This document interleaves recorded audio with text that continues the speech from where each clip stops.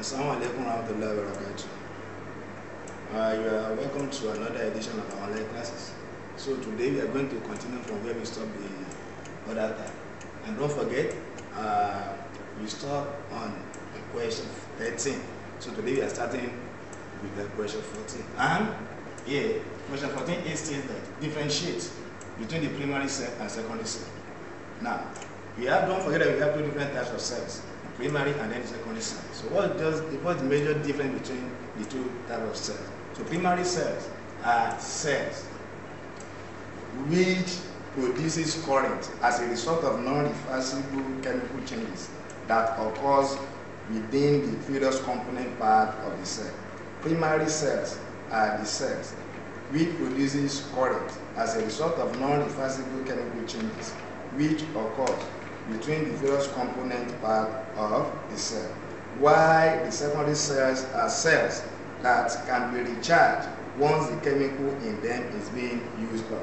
Secondary cells are the type of cell which produces electricity or current in which its chemical can be recharged once it is being used up. And another difference that we see here between the primary and then the secondary cell is that primary cell is recharged, secondary cell is rechargeable, while primary cell is not rechargeable. An example of primary cell, as you know, are the Lagrange cell, that is the torchlight batteries. The torchlight batteries and majorly what we have as tiger egg batteries. An example of secondary cells are car batteries or motorcycle batteries. So let's go to 14A2. 14A2 says that explain why 8 1.5 volt drive cells in series cannot start a car, but one 12 volt lead acid accumulator can start it.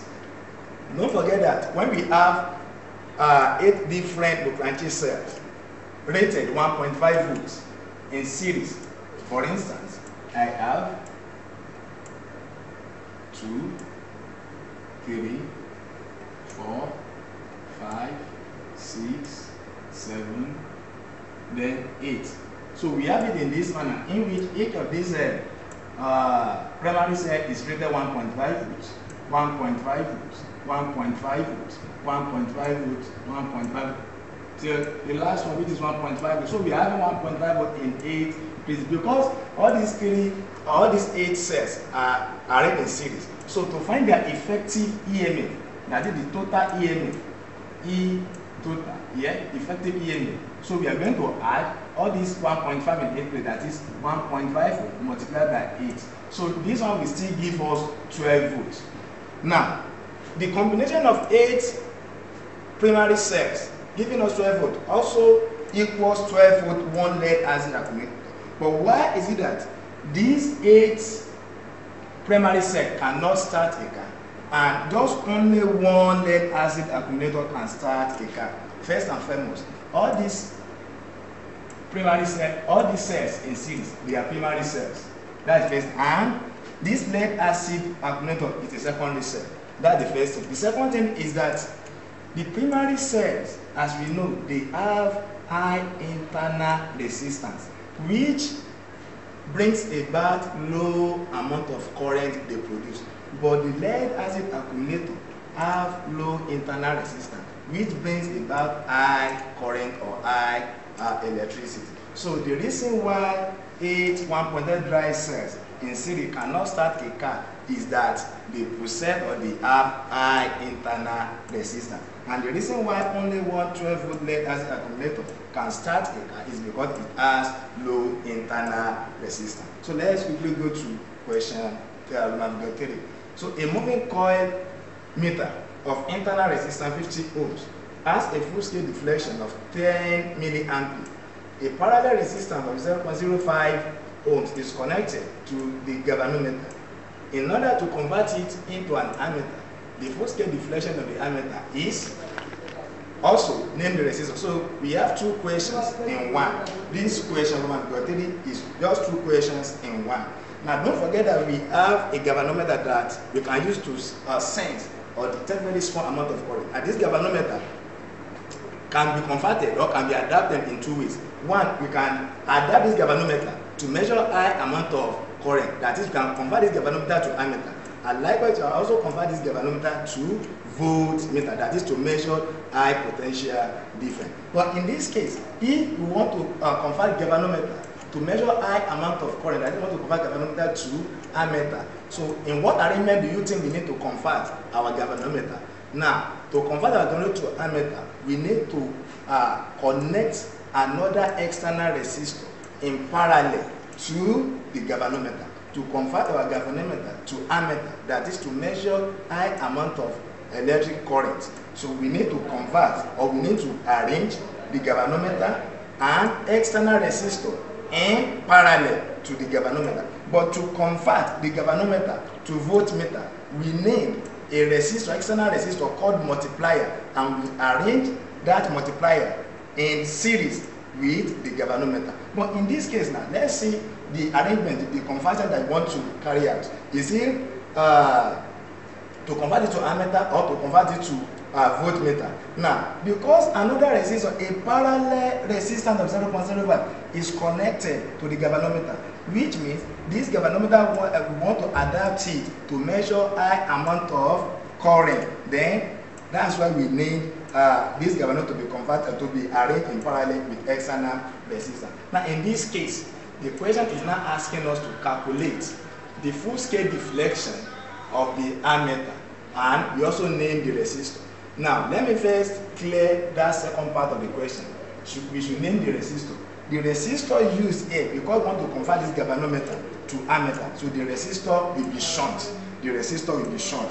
Now, if we want to convert this galvanometer to voltmeter, so that resistor that we need is called multiplier, and that multiplier will be connected in series with the galvanometer. But because this one is connected in parallel, so that resistor is called shunt. So let's find the solution to this.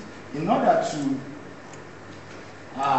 easily find the solution to this question, you can just interpret, you can first interpret the question, because they said we are having a galvanometer. This is my galvanometer. It's being connected with another external resistor, but this resistor is in parallel. You can see the arrangement. We are having total current here, I total. Now you want this galvanometer to measure. Ordinarily, the galvanometer cannot measure high value of current. But how can we adapt this galvanometer to measure high value of current? Then we need an external resistor. This external resistor is now called shunt. It has no value of resistance. Then we connect this one, we arrange it in parallel with the galvanometer. But from the question, what are we doing? A moving coil meter of internal resistance 50 ohms, which means the internal resistance of the galvanometer is 50 ohms. 50 ohms. Has a full-scale deflection of 10 milliampere. So the current that passes through this galvanometer is 10 milliampere. 10 milliampere. Don't forget 10 milliampere is 10 times 10 to the minus 3 ampere. So it's necessary for you to convert that to ammeter. So it's necessary to convert it to ampere, rather, to convert it to ampere. Then we have a parallel resistance of 0.05 ohms. So the resistance of the shunt here is 0.05 ohms. It's connected to the galvanometer. In order to convert it into ammeter, the full scale deflection of the ammeter is then we are now looking for the total current here. The total current that is measurable by that galvanometer. Now, one thing we need to know is that from here, because this is a junction, by the time this total current is coming and enter this junction, this current is going to divide into two. But the amount of the current that is going to pass through this resistance, this resistor shunt and the galvanometer, depend on the resistance of the shunt and the resistance of the galvanometer. So in this case, part of this current will pass through the galvanometer, I have it to be Ig. And part of the remaining part of the current will pass through the shunt, I have it to be Is. But because G and R are in parallel, so in parallel, the same potential difference will pass through them, but different current. But in this case, I total will give me I galvanometer plus Is. I total will give me I galvanometer plus Is. And in this case, V total, because they are in parallel, will be equals to Vg, will be equals to Vs. V total will be equals to Vg, will be equals to Vs. Which means, if I know the total current that passes through the galvanometer. I know the total current that passed through the shunt. It will be very easier for me to add the two and find the total current. But easily, I've been given the value of the current that passed through the galvanometer, but I don't know the current that passed through the what? The shunt. So I can use my Vs. My Vs equal from Ohm's law, Is times Rs. I know Rs, I don't know Is, I don't know Vs. But I know that if I know the total voltage, then I can easily find the value of my Vs. Why do I know my total voltage? Because they are in parallel. I know that my Vs, my V total will be equals to, okay, let me find my Vg. My Vg, which is Ig times Rg. Ig times Rg. What is my Ig? That is the current that passed through the galvanometer. That is 10 milliampere. 10 milli, and that is 10 times 10 to the minus 3 ampere. 10 milliampere multiplied by Rg. Rg is 0.05 ohms. 0.05 ohms. So therefore, I have Vg to be equals to 10 times 10 to the minus 3 times 5 times 10 raised to the minus 2. If we find the value of this, I will have my Vg to be equals to 50 times 10 raised to the power of minus 5 volts. So this is indirectly equal the value of what? V total. Also equal the value of what? Vs. My Vg from this expression, I can call this equation 1 and call this equation 2. From equation 2, I know that V total equal Vg equal Vs. Why is it that V total equal Vg equal Vs? I know that in parallel, the same potential difference will pass through the galvanometer and the same potential will pass through what? The shunt. But different current will pass through. That's why I said, because different current will pass through galvanometer and shunt, that's why I said I total will give me the addition of the current A and the current A. But the same potential difference, that's why we have this. And for me to have calculated for Vg, directly or indirectly, I've already calculated for V total and Va. So I can now come back here now. I can come back here where I have Vs equal Is dot Rs. What am I looking for?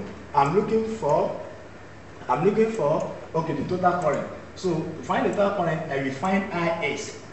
My Is will be Vs over Rs. So in this case, my Vs is 50 times 10 raised to the power of minus 5 divided by Rs. Rs is 0.05.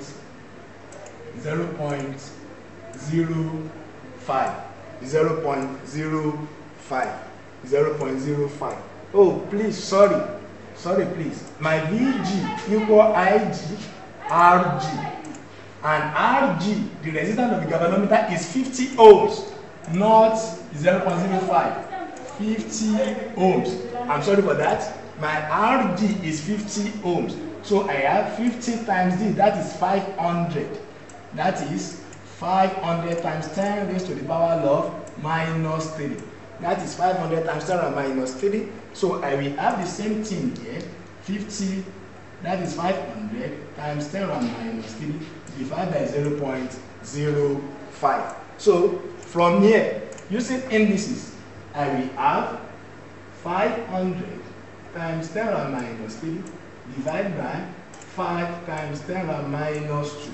So in this case, I want to find my Is. I want to find my Is. In this case, I want to find my Is. So my Is will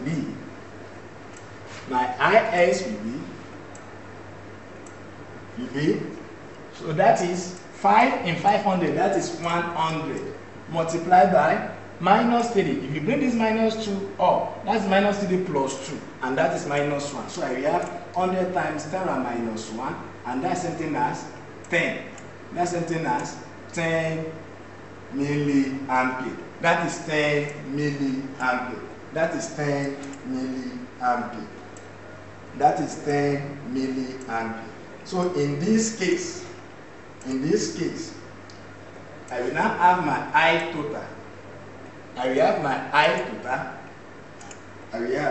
I total to be equals to IG plus IS.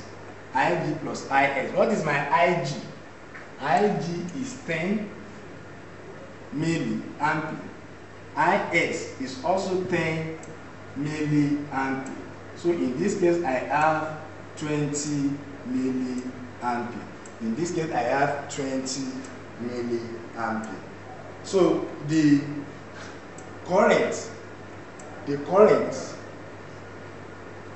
total current is 20 milliampere. And the name of the resistor is shunt. The name of the resistor is shunt because the resistor connected in parallel to the galvanometer in order to convert it to ammeter is shunt. But if you want to convert the galvanometer to voltmeter, we need a resistor called multiplier, and that multiplier is connected in series with the galvanometer. In series with the galvanometer. In series with the galvanometer. So in this case, so let's go to B. That is 14B. Let's go to 14B. Let's go to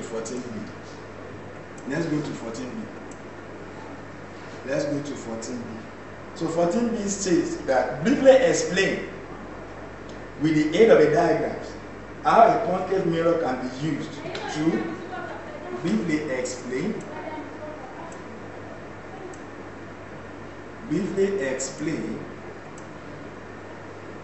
how a concave mirror can be used to Roman figure 1 ignite a piece of carbon paper. So briefly explain with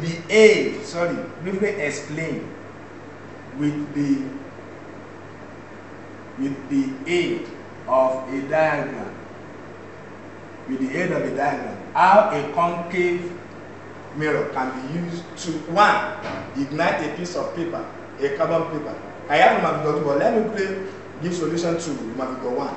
Now, for a carbon paper to be ignited using a concave mirror, it means therefore that carbon paper must have been placed at a certain distance to the concave mirror. And at what distance can we place the carbon paper in order for that carbon paper to work, to be ignited by a concave mirror? Don't forget that when a ray or different rays are coming from infinity and striking the concave mirror surface, what happens? All these rays are going to be reflected and pass through a common point. This common point is what we call the principal focus. So at the point where we place the carbon paper at the principal focus of a concave mirror, so that carbon paper will be ignited. That's the only point where the carbon paper can be placed as well as to be ignited by a concave mirror. So with the aid of a diagram, what you just have is that you draw the concave mirror, then you draw the principal axis, the imaginary line. So don't forget here, you are going to have the principal focus, which is F. I have the center of curvature of the mirror, then I have the pole A. So now this is the reflecting surface of the concave mirror, and then this is the cipher side of the concave mirror. So for any ray coming from infinity, we have this.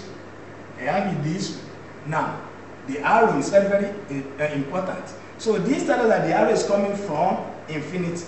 So this ray is going to be reflected in a manner that is going to pass through the principal focus. So if we now have the carbon paper at this side, let's say we have the carbon, this is the carbon paper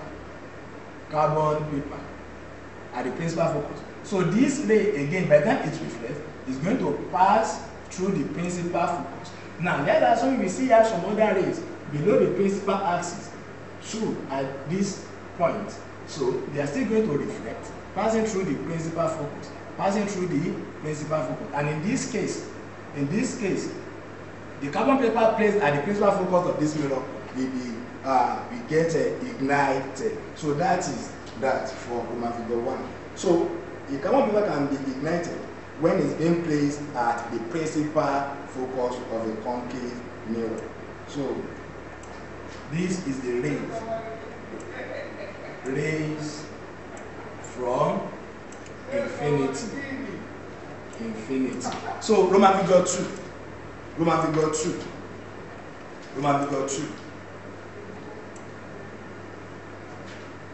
Now, at what point can we place an object so as to produce, so that a concave mirror will produce exact copy of a picture on a screen?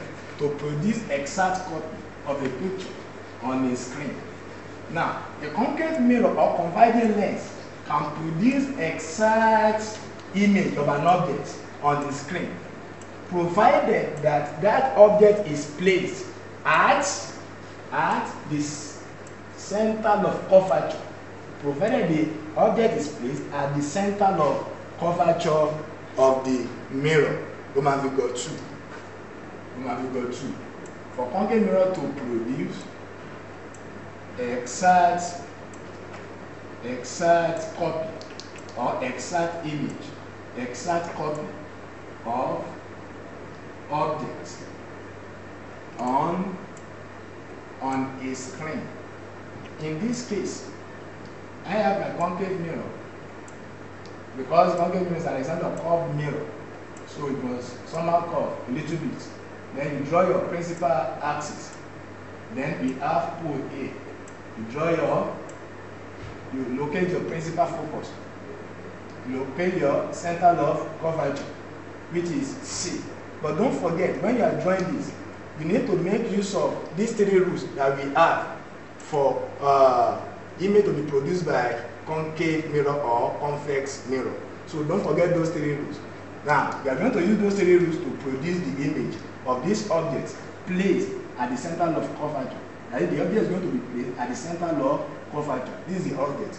But before we go into that, those 3 rules, for you to locate your principal focus and center of curvature, you need to take note of one thing.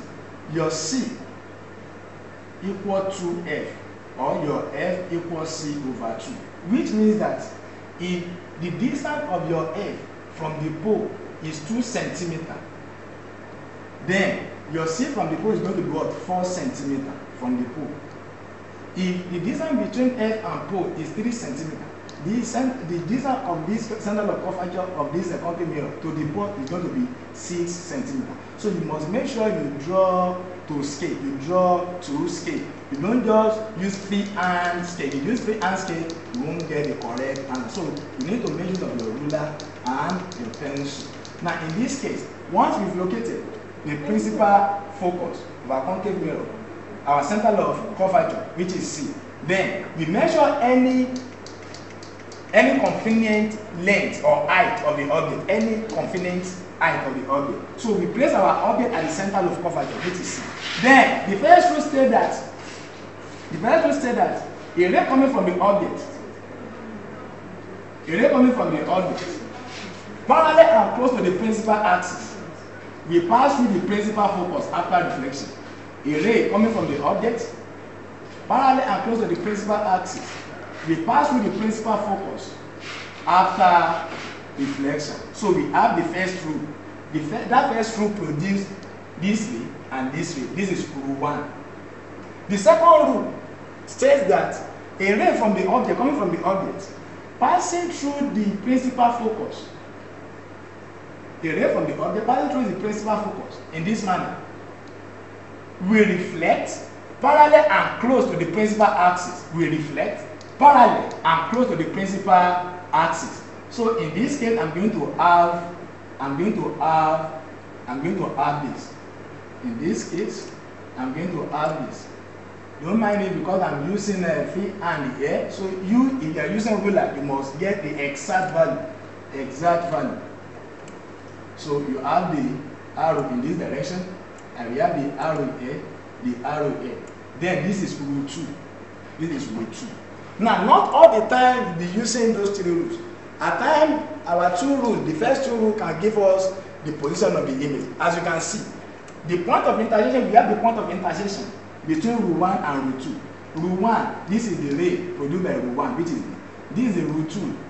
The ray produced by rule 2 is it. They intersect at a point. Where they intersect, that's the position of the image. Then we have our image in this form. Our image is in this form. Because how do we know that? You can take this arrow.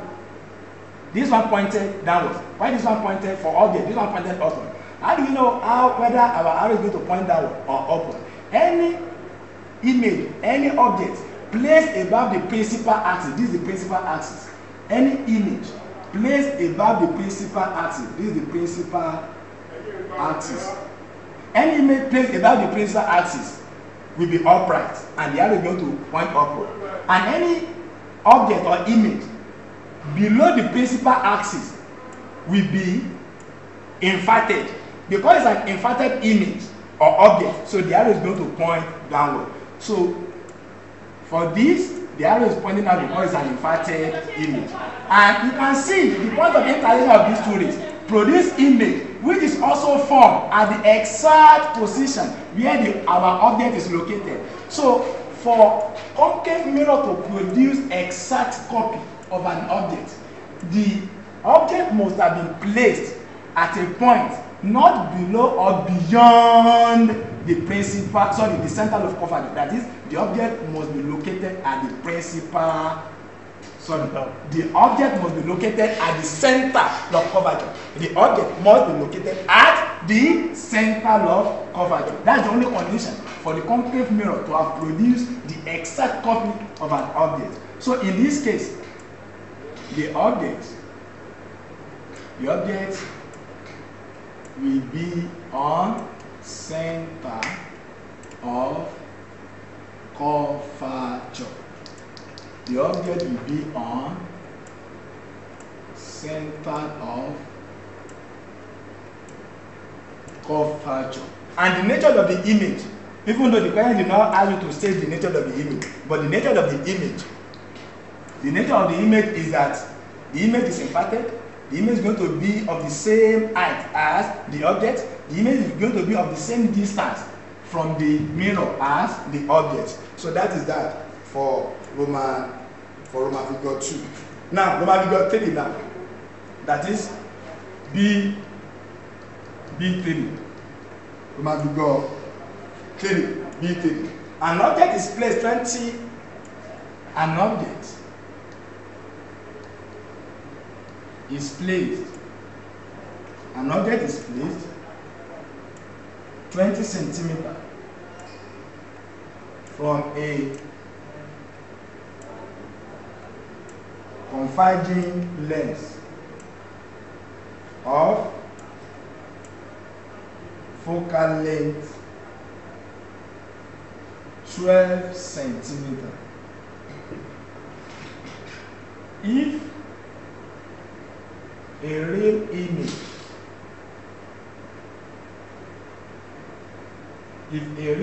of height 6 centimeters is formed,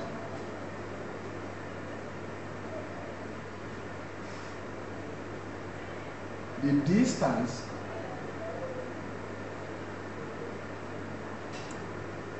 of the image,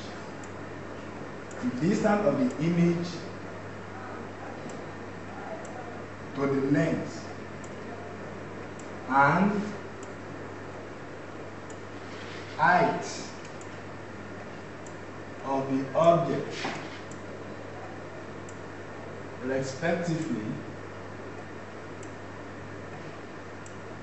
are so let's look at this under lens. So don't forget we have 2 types of lenses. Even though there are more than 2, but 2 main types of lenses. We have the convex lens and then we have the converging lens. The convex lens is also called the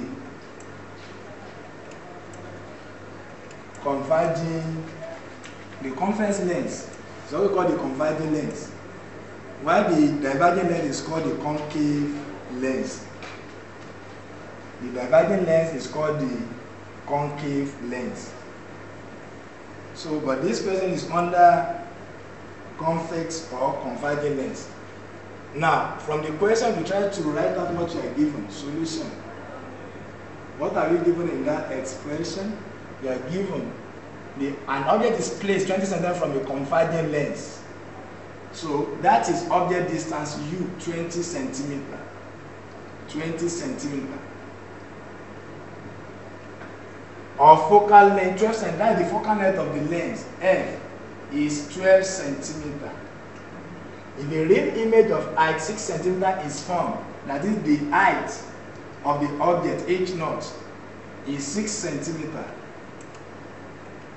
The distance of the image to the lens and height of the object respectively are, if a real image of height, sorry, this one is hi, image height is 6 cm. Then we are looking for the distance of the image, v, unknown. We are still looking for the height of the object, that is h0, unknown. Now, to calculate my v, the first one, let me say alpha, image distance, v. I will use lens formula, which is 1 over f equal 1 over u plus 1 over v. Because it's a real image, so you are going to use plus here. But if it is a virtual image, so you use minus 1 over v. And if it's a diverging lens, our fs won't be positive, is what? Minus 1 over v. So I'm using positive here because I'm dealing with converging lens. Now in this case, let's make our v the solid. So 1 over v will be 1 over f minus 1 over u. So in this case, we have 1 over 12 minus 1 over 20. So my v here, if you find the LCM and then you solve it, my v is going to be 30.3 centimeter. My v is going to be 30.3 centimeter. And the object height, from the definition of magnification, I have, that is, let me say beta now, beta, object height, h0. To find h0, I will use magnification equal v over u, which equal hi over h0. So from here, I will substitute. I've calculated for my v. I know my u. Hi has been given. Then we try to make our h0 object distance is solve formula. So in this case we have h0 equal hi times u divided by v, and this is something as my hi is 6 times u, which is 20, divided by v, which is 30.3. My h0 will be 3.96 centimeter. 3.96 centimeter. So question C1, question 14 C1. The question says that draw a simple diagram. A simple diagram of a step-up transformer. Step-up transformer. Don't forget that we have two types of transformer. We have step-up transformer and then we have step-down transformer. What is the difference between the two? Step-up transformer is just a transformer in which its number of turns for the secondary terminal is more than the number of turns of wire in the primary terminal. But for step-down transformer, the number of turns at the primary terminal is more than the number of turns of wire at the secondary terminal. So in this case, we have, and this is I have in this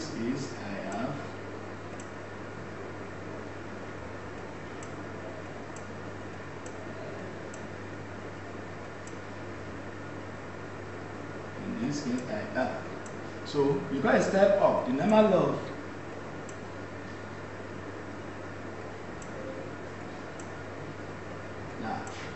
assume that this is my primary terminal.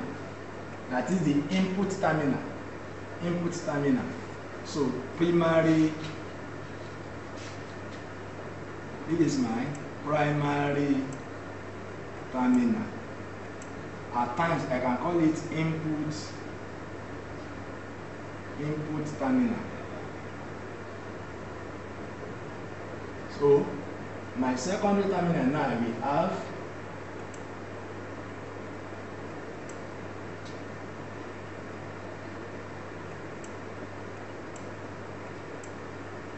so this is secondary terminal, secondary or output terminal. You can see that the number of turns at the primary is less than that of the secondary. So in this case, the voltage produced at the secondary terminal or at the output terminal will be more than the voltage produced at the primary. So in this case, we have step-up transformer. Now, the last question, which is C2. The question asks you to find or state two ways by which energy is lost in the transformer. We have different ways by which energy can be lost in the transformer. One, we have the eddy current loss. Two, we have the hysteresis loss. We have three, we have the power or I2R loss. I have one, the eddy current loss. Two, I have the hysteresis loss. Then three, I have the heat or I2R loss. Heat or I2R. So these are the ways in which energy can be lost in the transformer. And this is the end of question 14. So our next class, we are going to treat the last part of our SSC mock examination, which is question 15. Here we are going to stop on question 14 today. The next time I come here, I still remain your Malam Salakon.